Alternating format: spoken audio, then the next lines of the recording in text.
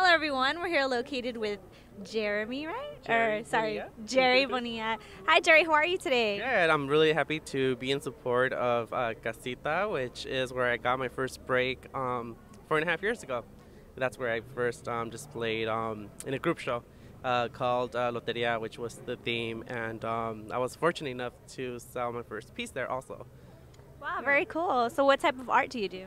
I would say it's representational. I was classically trained, so I'm really big on like proportions and value. Yeah, that kind of stuff. Okay. Do you have any artwork here to display today? I only have two pieces at Casita, and yeah, it's a rose. Yeah, 12 pieces of roses and a like little red sphere, which is found in like Chinese New Year. So I figured because the theme is red, to incorporate it for the red theme. For the event. Yeah, for the event. Very cool. So, tell me a little bit about yourself and where you come from. Um, I am Mexican American. I was born here in Monterey Park. My parents are from Mexico. So I could really relate to what Casita does. Yolanda's awesome. And I think this is a really good outlet for upcoming local artists who need an outlet to, show their art. Um, and yeah, I try to plug as many people as I can just to share a piece of the sandbox, since I think there's space for everybody to enjoy as part of the art community that we all partake. Yeah. That's great. I'm glad to see that you're doing your thing, and that's a good thing. Great, Is there thank anywhere you. else where your art is displayed? Yeah, actually, I'm gonna be showing in Long Beach at Gallery Azul, which the organizer, her name is Cora Vasquez, and she's also very supportive of local artists. And at the San Gabriel Fine Arts Association, I have 4 pieces that will be in display starting this coming week. And yeah, I try to get out there and just try to, yeah, stay busy, I guess. Yeah. That's good. Do you have a website or anywhere so they can reach you? People could just Google me, and I'm found on Facebook, MySpace, and that's pretty much where I list like my different shows. And I have a mailing list, so if people want to find out the events I'm in, I do a timeline of where I participate. I do chalk festivals as well. So I'm really looking forward to Pasadena's in June, which it's their 20th anniversary, and they really pamper the artists there, which is pretty cool. Yeah, definitely. Yeah. My medium of choice would be pastels, soft and hard pastels.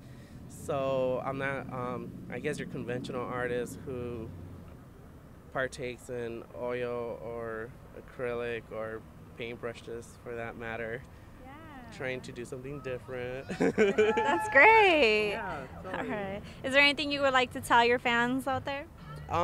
Thank you for the support, and yeah, just support your local artists, because with these difficult times, I feel that whatever support we're able to get goes a long ways. Yeah. Great, thank you. All right. Thank you very much. It was nice meeting you. It was a pleasure. Likewise, thank you. Hi, Olivia. How are you doing today? I'm fine. How are you? Very good. Thank you for being here today and letting us, get to know you a little better. So tell me a little bit about yourself and how you got started. I'm from East LA originally, and I'm one of these people that I've always done artwork all my life about my life, about my experiences. And I got an opportunity to go to UCLA. I went to UCLA School of Art, and I got my degree there. And I've been doing art ever since. And so I do a lot of mixed media work. And I also teach art in Los Angeles schools, and so that's going to be a big issue for us right now. There's the Los Angeles schools have hired a lot of artists to teach art, and so we've been able to sort of work with the students to do lessons and things that incorporate their lives. And as a working artist, I can bring that creativity process to the students, and it gets really complex and fun. So right now my life is beautifully meshed, because everything is about the art and creativity. Yeah. I'm glad you're doing that. So tell me a little bit about the things that you have displayed here today. Well, today at Casita del Pueblo, I was really happy to be a part of it. I'm a local artist here on the east side. You know, sometimes we call Whittier Montebello Upper East Los. So, you know, it's still my East LA grounds. And yeah, so today I have a papel picado piece, which is a cut paper piece, and it's based on Mexican movies. You know, when I grew up in East LA, you know, it was around the time when Galavisión, you know, and the cable was starting to show all these like Cine de Oro Mexican movie stuff. And I grew up watching a lot of that stuff, and I was really fascinated with it, and especially because a lot of it spoke to like roles of women. So, you know, the different roles of women, like how some women were already just fighting, you know, machismo and trying to be independent. Even in the 40s and 50s, there's been a lot of struggle for that. And so I really identified with some of those characters, and I see that they, you know, some of those issues are still very important to us today as women, trying to be strong, independent, to find out who we are, and find men to support that. You know, and luckily in my life I have that. It's been really wonderful. So this piece today is called Mexican Movie Red, or Cine de Oro Rojo. The theme that Yolanda told me about, the owner of the gallery, was, you know, what does red mean to you? And I thought, wow, you know, it's like red is so much of everything. And in my piece, I wanted to play with the idea of red. I was also a word in Spanish. So la red also has to do with the internet, and it has to do with the net, la red, and it also has to do with connections and networking. And there's a movie called La Red, which I think it came out in the 40s or 50s, and it's a mystery. And it's about a woman who gets caught in this like mystery suspense thriller. But, you know, of course she finds her way out of it, you know. And so I wanted to kind of connect all these elements of red from different movies. So La Red could be the Spanish network internet, or that, you know, that capture, that connection. But La Red is also El Rojo. It's also the color red to us in English. So it's one of those translatable words that it depends. It works. Yeah, it works together. It's like, oh, that's the same one when you read it. It depends what language you're reading. So I wanted to take all these other elements of red from other films, like the red dresses, the red tacones, all these aspects of femininity and strength. And it also has like a part of the piece has one of the movies from Dolores del Rio called Bugambilia, which is an interesting story of what would happen if you don't marry the man your daddy picks for you. Oh my gosh. You know, so it's kind of combined with that, and then women who go out to pursue their dreams, so there's symbols of that too. And it's all things that were seen as red in the movie and red in the movie posters. Interesting. Yeah. That was a great idea. It was your idea, I take it? Yes, it was. Yes, it was. Yes, yeah. That's This was all great. part of my idea, and one of the paths that I'm taking about. Like I told you, it's kind of like growing up as a Chicana. You know, there's a lot of things that influence us in our modern contemporary life as Americans also. But then there's also that rich history that we have. So one of the ideas I liked about, like I was telling you, red, was that combination of the word. You know, that it works in both English and Spanish. Yeah. Okay, well, since you're a teacher and you teach art, what type of things do you tell your students, you know, that want to start somewhere and they don't know where to start? That's a great question. Thank you, because that happens to adults too. You know, the first thing I tell them is like, you know, don't worry about what it needs to look like. You're not here to please me or please yourselves. Just start. And so sometimes I start with a very easy process. You know, even like if they close their eyes and I say, okay, draw a line and see what happens. Okay, and then look at it. What does it look like? Turn it around. Okay, ask your friend. Trade pictures. Add to it. So I try to just get them over that fear of like, it's supposed to look like this and this is what happens, because what happens to us as artists, you know, once we start the creative process, you start something and the art takes a life of its own and you have to go with it. So you kind of have to let go and like take that risk and go, well, I can't make it be that red because it doesn't want to be. It wants to be this other red, you know, and you start seeing those subtleties. So I really try to tell my students to like be free, let go, and it'll come to you. And you know, that's been working really well, I think, with my students. They really respond to it. That's great. That's great advice. Thank you very much. Well, is there anywhere we can go on, like on the website, and find you, or what type of schools do you teach at? Well, right now I'm with the arts education branch for LA Unified, and I'm on one of the east and south side schools of LA. And you know, I am actually on the web. I was one of the model teachers for the LA County. The LA County Office of Education. The state superintendent had an arts initiative, and so if you Google me online, you know, you can find my lesson on there. And you know, I do want to get a website going. I need to get a website going, but you can find me on Facebook. Right now on Facebook, that's where I have a lot of my stuff that's going on. So it would be great to hear from people and get in touch. Yeah. Okay. Well, give us your website, your Facebook. Well, I believe that I'm the only Olivia Y. Armas on Facebook. So if you put the Y is for Yañez. That's my mother's name, and Armas is I guess my father's name. And you know, when I got married, I never changed my name because, you know, it wasn't an issue for me. You know, I felt like I needed to. I started off as Olivia Y. Armas, and that's what I've been. So that's why if you find me, I'm kind of the only one I think on there. So yeah, so it's Olivia Y. Armas. Yeah. All right. Thank you, Olivia. Oh, thank you. It was great to talk to you. Hi, Mario. How are you today? Good, good. How you doing? I'm doing very well. So I see that you're here at the Casita del Pueblo. Tell us a little bit about how you got started. Paintings. I do oil paintings. Oil paintings. I just picked it up maybe about 2 years ago. But I've been drawing, and actually I'm a tattoo artist as well. So I've been tattooing for like 15 years. So I kind of that's my new venture, I guess. Oil paintings. So How did you get started with that? I mean, you just. I've been drawing since I was a kid. And, you know, when I was growing up, I grew up in East LA. You know, we were into like the graffiti crews, and then from there you pick up like other techniques, and, you know, I just kind of picked it up from there. So, but now it's like I'm really pushing my paintings. That's kind of like my passion right now. So. What inspired you to start doing your art? Actually, the roots. The art that I have in there, it's mostly iconic Mexican cinema, like the actors from the 40s and 50s. You know, Pedro Infante, Jorge Negrete, like those stars. You know, those are the ones that I'm kind of like a tribute to them, because that's what I grew up watching with, you know, with my grandma. And it's just funny the way when you're growing up, that's the last thing in your mind, and when you grow up, you kind of appreciate where you came from and what you've seen, and that's my tribute towards that. What type of art do you have displayed today? It's basically that. It's I have a piporro. What does that mean?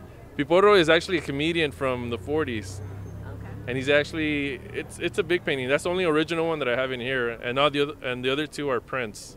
It's same thing, iconic stars from the 40s, from the Mexican cinema. So.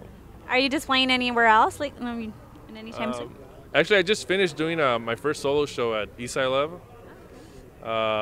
And hopefully in June, I'll do another show here at Casita. And just art festivals that are coming up, like art walks. Very cool. Okay. Can you send a message out to the young artists that are starting? Don't go out, just draw. You'll do good. All right, thank you. Mario Lopez. Not that one, the original one. Hi, Raul. How are you doing today? I'm good. Yourself? Very good. You enjoying yourself? Having a good time. Having a good time. Well, when there's art involved, it's always a good time. That's great. So tell us a little bit about yourself and how you got started. Well, I've been an artist since I was a little kid. I've always loved to draw and paint, create stories, characters, and I've been a professional animator for about 17 years now. I did like 10 years at Walt Disney Feature Animation. Yeah, and all the hand-drawn productions, you know, from like Pocahontas all the way to Treasure Planet. I got to work with Glenn Keane, which was really cool. He was my mentor there. And after that, I went and did my own short at Nickelodeon, a little cartoon I made that they financed, and I got to direct and produce, called Hero Heights. And I did a season or two on Family Guy as a story artist. What was Hero Heights about? Hero Heights is a story, it's really cool.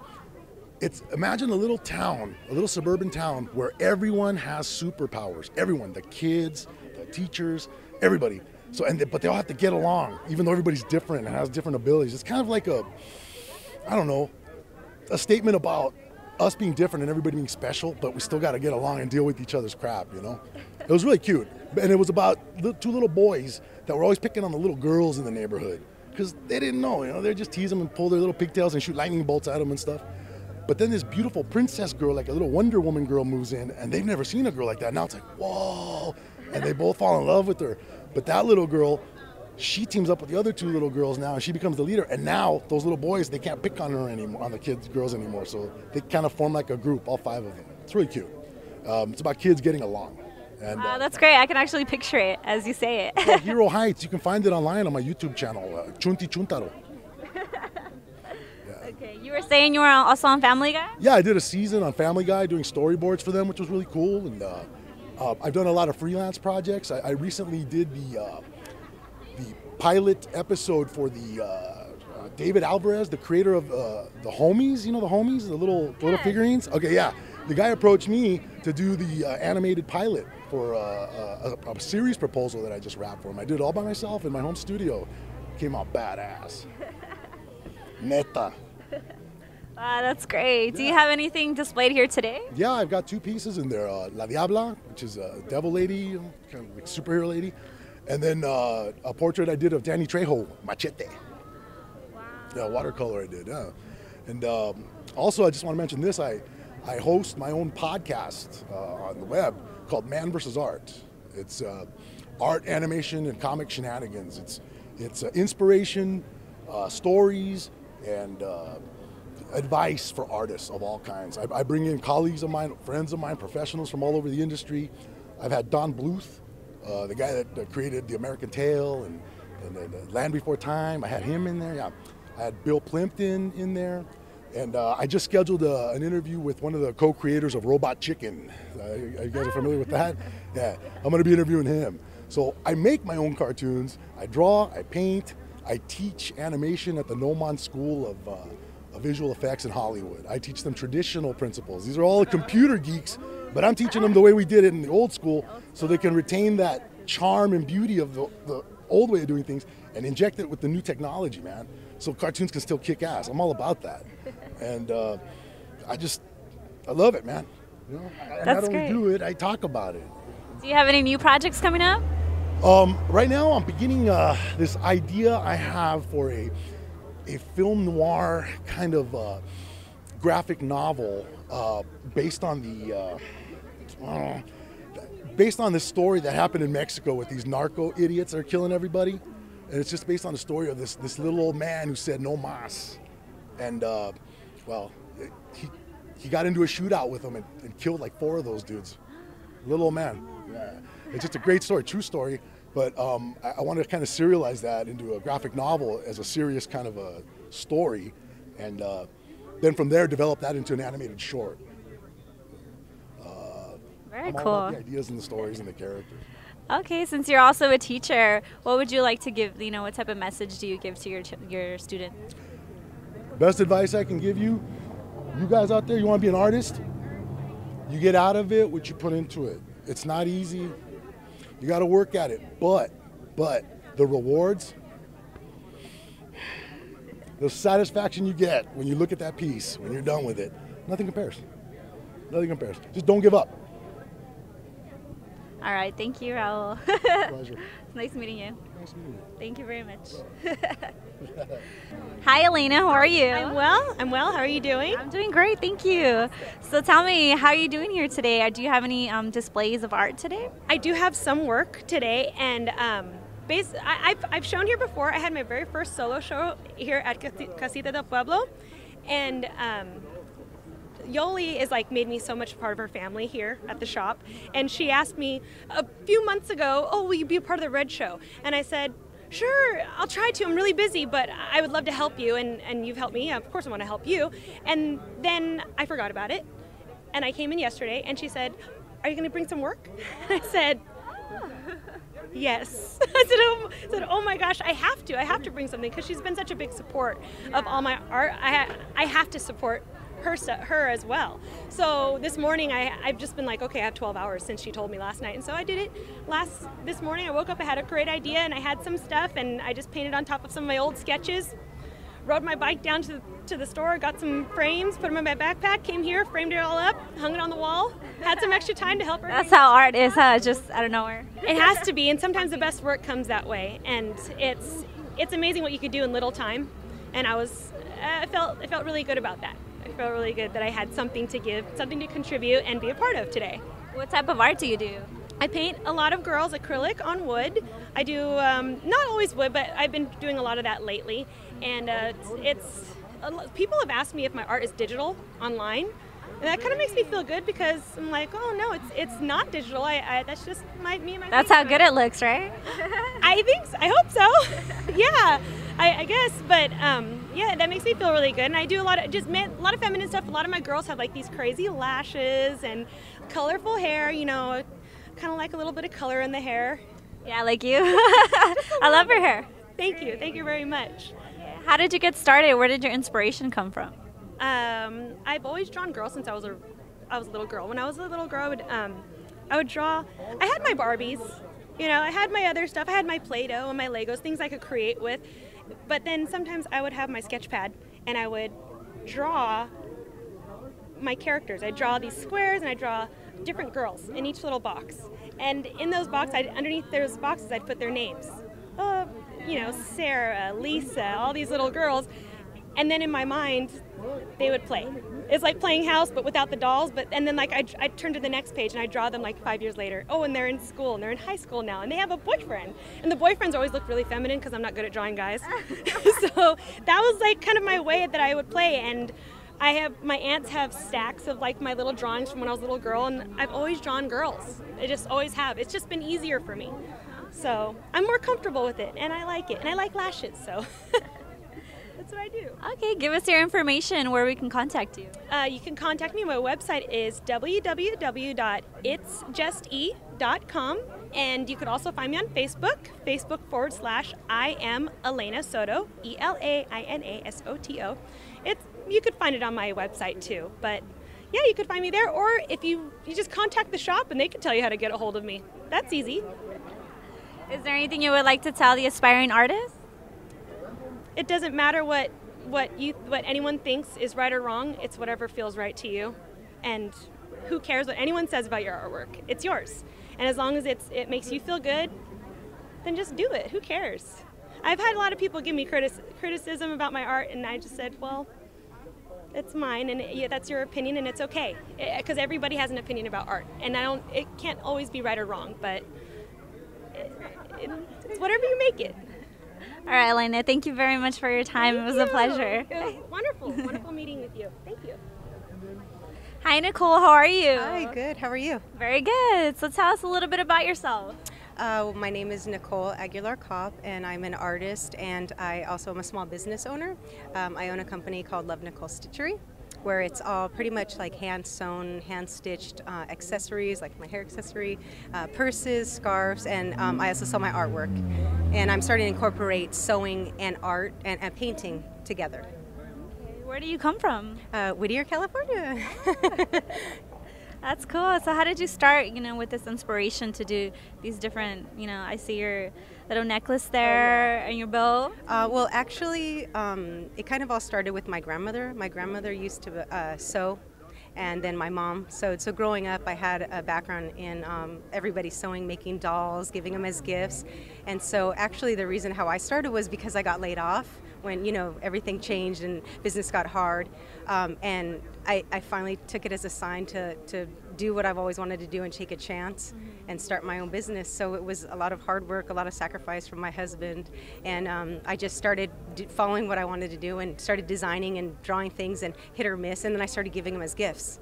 And then people would react to my friends wearing the stuff, and it was kind of like, oh, I'd want something like that, or oh, where did you get that? So it was kind of like hearing feedback that people actually like my stuff was just kind of like gave me the confidence to keep going.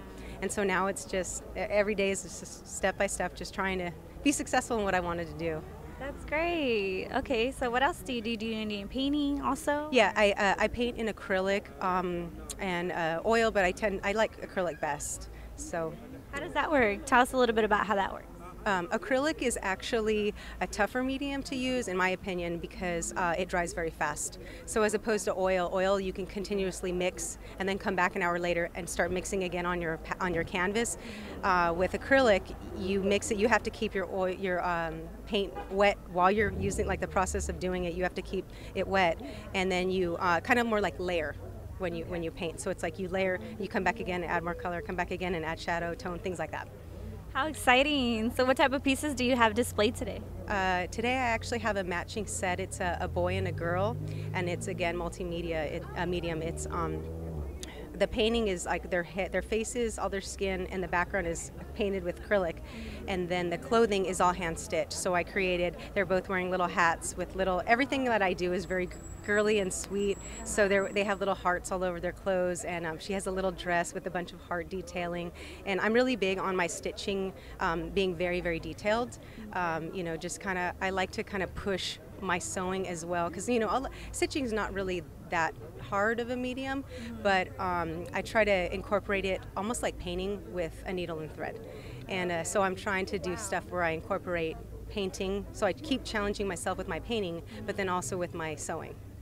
Okay, that's great. Well, tell us where we can contact you. I actually have a Facebook fan page. If you look up Love Nicole Stitchery. My website is currently being developed right now, because I'm going to go live with a shopping cart and all that whole stuff, which is very exciting.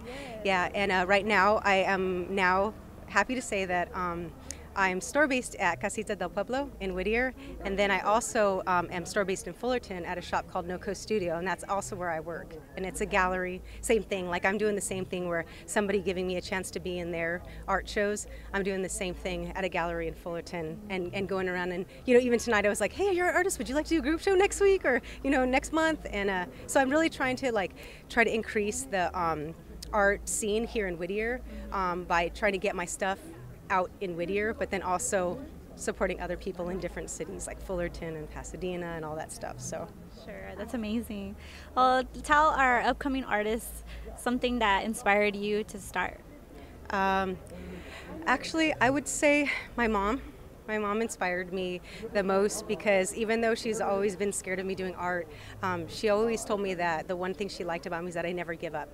And so no matter how hard it is, I just want people to know, like, when I meet kids or anything, they say, oh, I like to art, I like to draw. I tell them, do what you love, then follow it, work hard, draw every day, paint every day, do what you like, and don't ever let anybody tell you that you can't be successful being an artist or being creative or sewing or dancing or acting. Like, if you really care about it, then just do it, and you can make it. You just have to work really hard.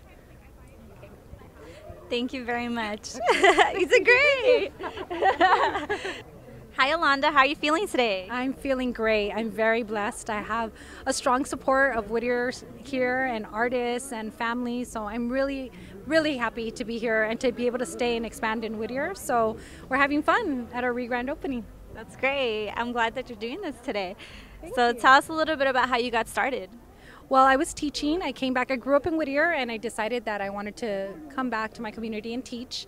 After teaching for a few years with my students here in the Uptown Whittier district, I decided that I found there were a lot of disparities. They weren't connected to culture too much. That was during the time at the beginning when school funds were being cut. We couldn't go on field trips. Art wasn't being accessible anymore in the classroom. So we had to be very creative. So I thought that I would, open something up, change professions, and create a community space that brought artists and brought the community and created a community of artists and an appreciation for the arts in Uptown Whittier. What made you move your store from across the street to this one now? Well, we were actually around the corner. We were on the main drag on Greenleaf, and for us, we just wanted to expand. We wanted to come on a corner location. We wanted to be visible. We wanted to be attractive to the dining experience as well too. On Greenleaf, it was a little bit challenging to have our customers come in with parking. The dynamics are changing a lot, so we wanted to grow and expand and not have to leave Whittier entirely, but to just adjust. And I think during these times in business, you have to adjust. So we're very fortunate that we have a strong support of artists and we have a strong community in Whittier. Great. So are you an artist yourself? No, I wish I was. I'm too busy. I am not an artist. I support art, I enjoy it, I can appreciate it, and I love to support it and promote it. So that's what I do, and I have a lot of friends that have art, and a lot of friends that actually have left maybe teaching or other professions, or unfortunately been laid off, and now they've been able to tap into their craft and be able to have a space to sell their work. So now we're creating entrepreneurship for not only women, because we do have a lot of women designers and artists, but also men as well, and youth as well. We have a lot of young new artists here at Casita, so we're really excited and proud to be able to do that. What was the moment that told you, let's open the store, let's do this? When was that? I think, when I was in my classroom and I had my students drawing better than I was. So letting me know, Miss Garcia, we can do it. And I thought, wow, there's such talent here, but they really didn't have the access to, you know, be able to promote their art, be able to feel that they were an artist.